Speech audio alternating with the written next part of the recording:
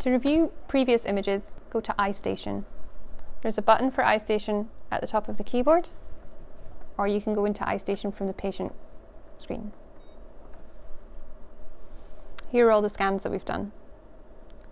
Click on one and go into Review Image to see the images that you've taken. If you double click with the Set button on any image, it will take it up to full screen. At this point, you can add a measurement or a comment.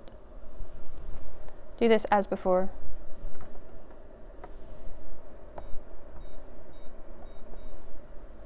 Save, and it will save as an extra image. The original is still intact.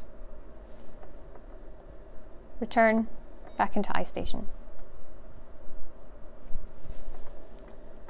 If you want to delete any images, click on any and either go to the bin or go to the delete function here. The machine will always check with you to make sure that you definitely want to delete those images.